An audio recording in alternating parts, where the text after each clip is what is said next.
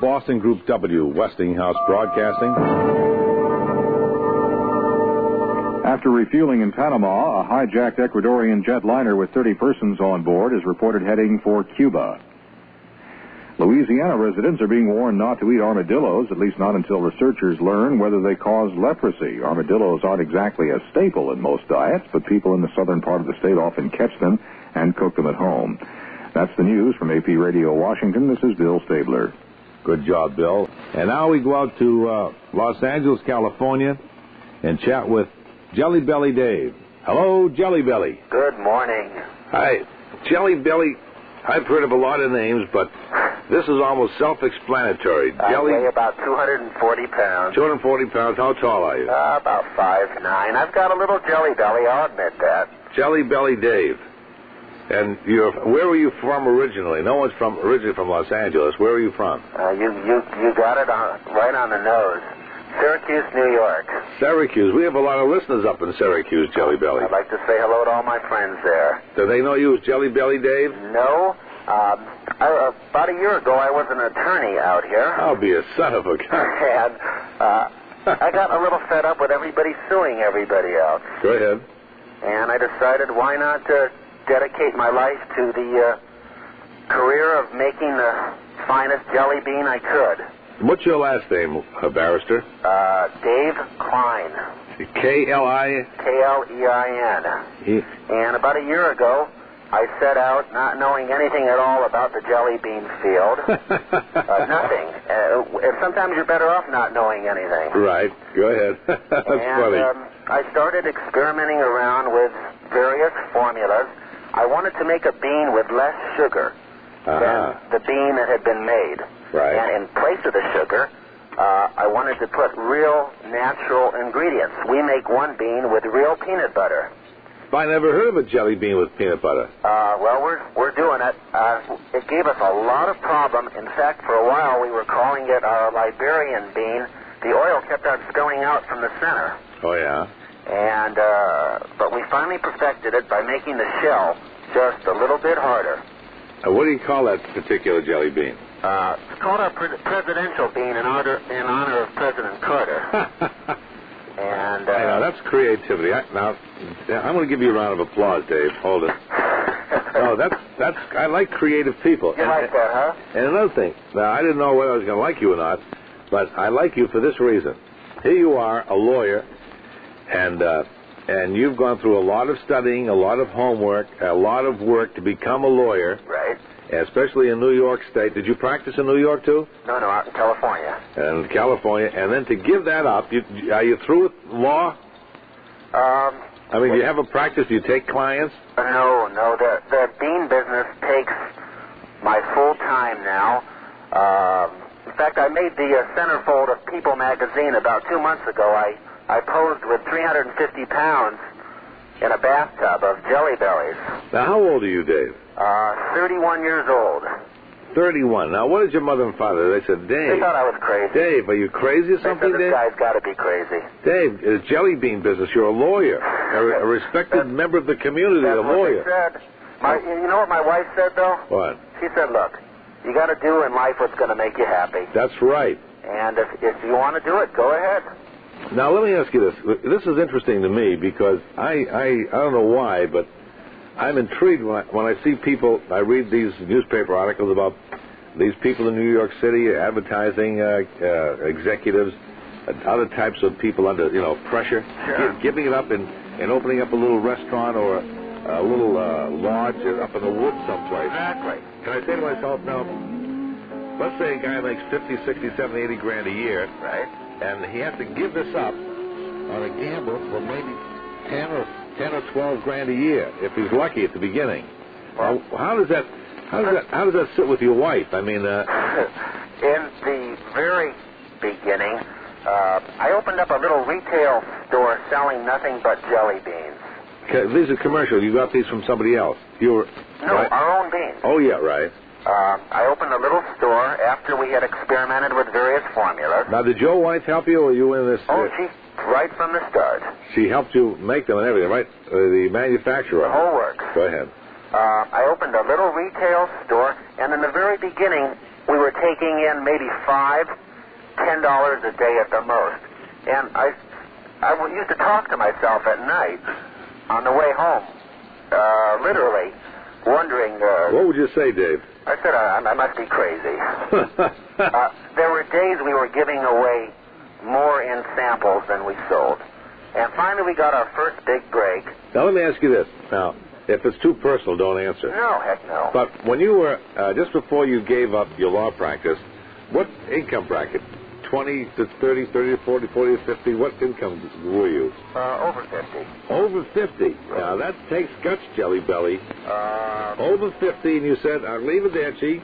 And how much money were you willing to risk on this thing? How much time and money? It was more time than money. Right. It was more of a time, because, well, there was money, too. Listen, you can't start any business today on a shoestring. I don't care what business it is. Now, when did you do this? When did you close your practice? About a year ago. About a year ago. And for the first, it took about 3 months to really kick the business over. And we got to the point after... oh, goodness. Right now, we're about at 190% of capacity. It's just unreal, the orders. We're selling to Bloomingdale's, Marshall Fields, and... That's amazing. Fortunately, we haven't had to go out and solicit any business. Let's see. Where is your location? Is it a factory and retail outlet? Right.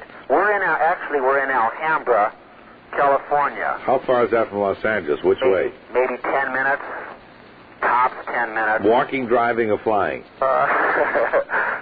Driving. Driving. It's about 10 miles. North, south of Los Angeles? West. West. Okay. Now, you live out in that area, too? I live in the San Gabriel Valley, correct. Okay. So, you open up a factory and a retail outlet. Right, a small little store. Right. In the sun. And we concentrated on unusual flavors of jelly beans that had never been made before, such as watermelon, chocolate pudding.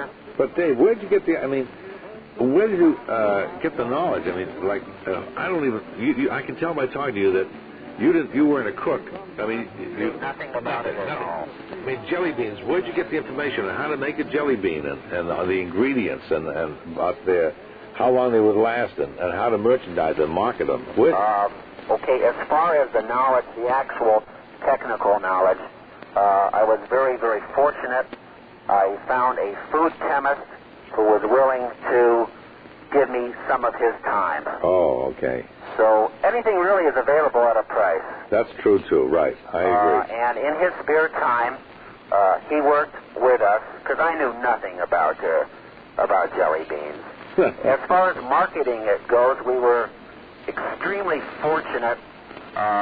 Associated Press ran a story on us, and that must have appeared in over 100 newspapers. And that was really our first big break. And from there, I just got back I did the Mike Douglas show. I went to Philadelphia to do that. And I do a little dance that's called the Jelly Belly Shake. And while I'm making my milkshake, which is made with 8 ounces of milk, 6 ice cubes, and a quarter of a pound of any flavored jelly bean you so desire, I do a dance while it's shaking in the whirring blender. I do a dance to the tune of Shake, Shake, Shake by Casey and the Sunshine Band. And the dance is a combination between Jackie Gleason's and Away We Go, a little bit of the boogaloo and a little bit of the twist. And all 240 pounds of me are shaking while it's in the blender. And we've been trying to stay one step. You know, when you make a product that's new and revolutionary in the business, we flavor the inside of our bean as well as the shell. All jelly bean companies until we came along put flavoring just on the outside coating. And we wanted to stick the flavoring in the inside as well. That really separates our bean from the rest. Plus, they're much smaller than the average bean. We give about 500 beans to the pound. So they're very, very small. Now, what are the other beans? The normal. What's your competition? How many beans do they have to the pound? The pound's about 200. Oh yeah. And we really created quite a stir in the business. We're bucking companies that are owned by conglomerates that they could put us in their back pocket. I mean, the big boys in the industry they've been around 100, 150 years, and here we came along, and they had been making jelly beans in the same flavors for years without really any need to change. Nobody had really tried to create any new flavors. In fact, we just came out with a... I was going to ask you what some of your best flavors are. Our number one seller is our watermelon bean. One, for its taste, and two, for the novelty effect. It's the only bean in the world which is two-toned. It's green on the outside and pink on the inside. So our watermelon bean I would have to rank as just about number one. We just came out with a chocolate banana bean and a baked apple, which is cinnamon on the outside and apple on the inside. In fact, we're at the point right now where we can't supply all the orders, but we give number one preference to our mail order business. We take care of the small orders first. You don't have any salesmen out selling it? No, we've never had any salesmen out selling it. What kind of people come into your store and purchase at retail? From all walks of life. We've had people that read about us in magazine articles that stopped at the international airport in Inglewood, and we've had several people say, I had to come to see your place. They just came to see it, and then they took the next plane out. Jelly Belly Dave. Jelly Belly Dave. That's amazing. Now, what about on the personal, social side? What about your relationship with your wife? Has it been better or worse since you become a jelly bean magnet? That's an interesting question. I've never been asked that before. Our relationship was always one of mutual respect, and we always talked over everything. What we wanted to do in life. We have a little boy, little Jelly Belly Jr., and he's 2 years old, and another one on the way. And we always talked and shared ideas, and there was always an open line of communication. And I can't really say it's gotten better. Our marriage has always been. We've been married 5 years, and our marriage is as strong as it's ever been. That's good because she worked with me right along the way. We both worked together, and we both had to make sacrifices along the way. Did you ever at any time regret leaving the law practice for this? Sometimes when I was taking in $5 a day and there was raining at night, I had second thoughts. Now another thing that's if it's too personal, don't answer. But you started off with like $5 or $10 a day, right? And you've been in business for 1 year. Could you tell us in what bracket, the gross sales for the jelly bean business was for the first year?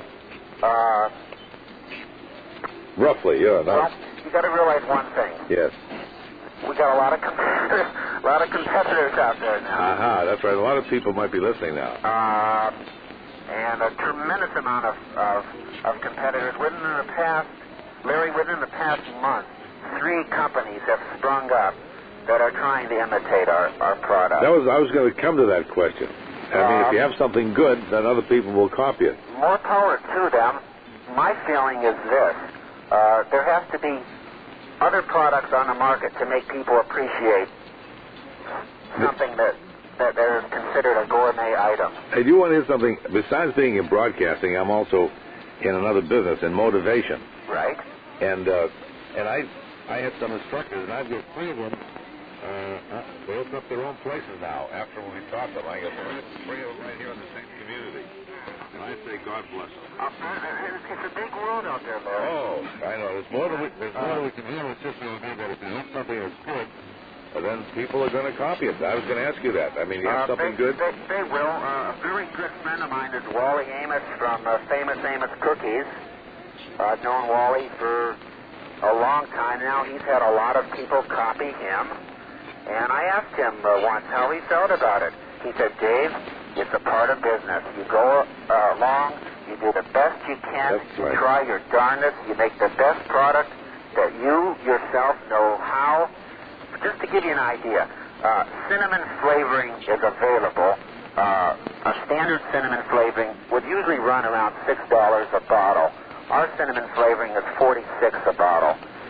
In place of a compound in our chocolate pudding, we use real cocoa instead of a vegetable compound. It's a question of putting in good stuff to get a good finished product. Your finished product is a end result of what you put into it. Hey, Jelly Belly, you know what I would like?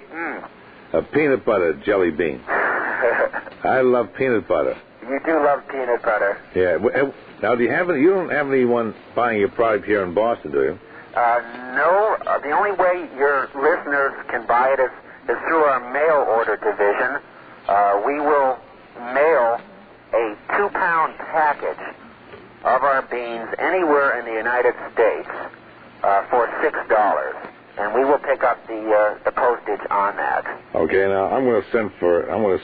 How much is it? $6? $6 will give you 2 pounds. 2 pounds. About 1,000 beans. I don't want anybody to actually go out there and count them. Now let me ask you this. Now, if I order the peanut butter, I'll get just the peanut butter jelly bean. You can order straight flavors. That's what makes it nice about our beans. We don't force anybody to buy just the assortment. If people like green apple, they can buy green apple. If they like tangerine. And the surprising thing is there are a lot of people out there that love licorice beans, and no matter what beans we place in front of them, the licorice bean people are the most loyal people in the world. They won't even try another bean. Now, on that the 2-pound package, how do you usually sell them? Assorted or? That's usually assorted. People, if they've never tasted our product, they want all of our 20-some-odd flavors. And we put in as many flavors as we have at the time of shipping. Sometimes it's 28, sometimes it's 19. It all depends what we have. Snow and freezing rain in much of Texas, all of Oklahoma, parts of eastern New Mexico, parts of southern Missouri, southern Louisiana, southern Mississippi, except the coastal sections of the country. Dan Schaefer will be along. How do you tell which is which? That's getting to be the hard point. There's just so many colors. And each one so far, we've been lucky by you can tell them all. Each color is distinct and unique. Now, do you eat many of these yourself? I still, after all the exposure to them, I am still a jelly bean fanatic. And your wife says, Dave, will you leave the jelly beans alone? Exactly. But I can't. I gotta have them. I'm addicted to them. I need a jelly bean. What's the address, Jelly Belly Dave? Our address is called the Jelly Belly. Jelly Belly. And our address is 1824 West Main. West Main. M-A-I-N, and that's in Alhambra. L-A-L. H-A-M. H-A-R-A, all one word. Alhambra, California, 91801. By the way, we are working on the first sugarless bean in the world. And we're just about ready to... We had a few setbacks along the way. Every time we just about are ready to introduce it, the government bans one of the... ingredients, Ingredients. They just went after xylitol. It's still up in the air what they're going to do with it, but it's a little frightening to pour a lot of money into research and then not be able to introduce the product. But we're working on that now. It's just a question of perfecting the bloom on the gelatin. One more thing about calories. I'd be interested in that sugarless, too. What about the calories on a 2-pound box? Have you figured out the calorie content? Sure. We know what the average calorie count is. Naturally, it varies according to flavor. The average. What's the average calorie is 4 calories per bean. And that's one of the main reasons why I wanted to come out with a small bean. The average person, when they buy a Hershey bar or a chocolate bar in the supermarket, 15, 20-cent bar, I guess they're going for now, you got to eat the whole thing. At least people that I know, I always had to eat the whole thing. You're looking at 200, 250 calories. This way, if you have a need for something sweet, you can pop a couple beans in your mouth, and you're only looking at 4 calories each. That's why I wanted to deliberately make them small. And as I say, you get about 500 to the pound, which gives you some idea how small they actually are. It'd be interesting to see how you make them. Well, listen, Jelly Belly Dave Klein, I want to thank you very much. Jelly Belly, 1824 West Main Street, Alhambra, California, 91801. It's been a pleasure talking to you. Thank you, Jelly Belly. I would love to hear from anybody, any new flavors that they can think of. I'm always willing to experiment. Okay, and if anyone has a lawsuit, Dave will handle it in the back room. Sure, plenty. Thank you, Dave. So long, Dave. Thank you. Bye-bye. Goodbye. Are you tired of the old, boring restaurants and night spots? Well, why don't you try something new? Oh, wait a minute. Did I do that? I did that.